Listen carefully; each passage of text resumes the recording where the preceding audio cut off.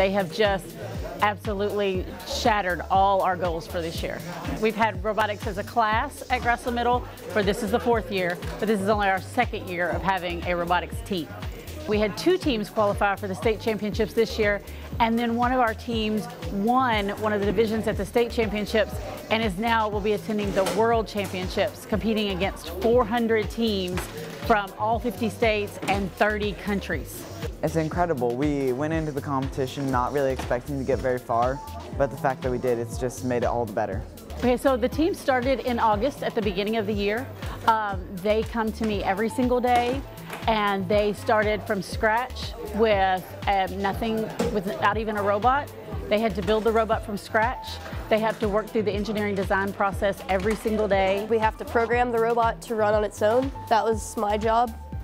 I liked working on modifying the robot with Colson. It was also pretty fun to code it. The entire design process of the robots is really interesting to me. This team, they work so well together. Their collaboration is just great. We are so excited to go to Worlds. We have no idea what it's going to be like. And so, you know, we want to go back next year. To tell you the truth, the sky is the limit.